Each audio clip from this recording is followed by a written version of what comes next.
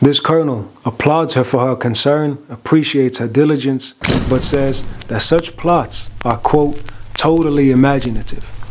This analyst, growing impatient in an email, writes, I utterly refute that the scenario is imaginary, because the Hamas training exercise, she said, fully matched, quote, the content of Jericho Wall.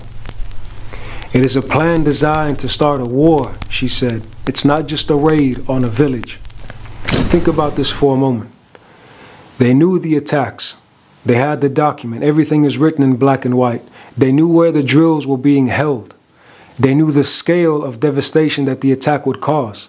What they cry about is security. All these top officials had to do was press one button or place one call to send a team to raid and investigate. They already raid everything else.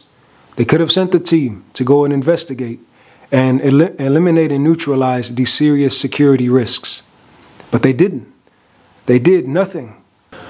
Compare that to this.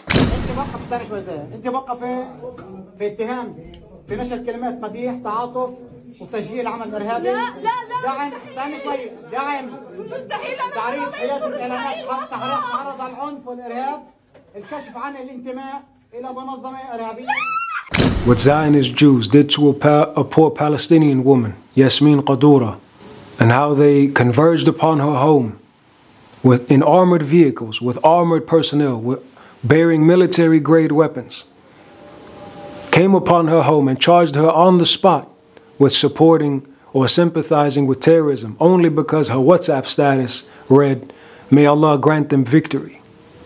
So the WhatsApp status of a Palestinian woman, that's a legitimate security risk.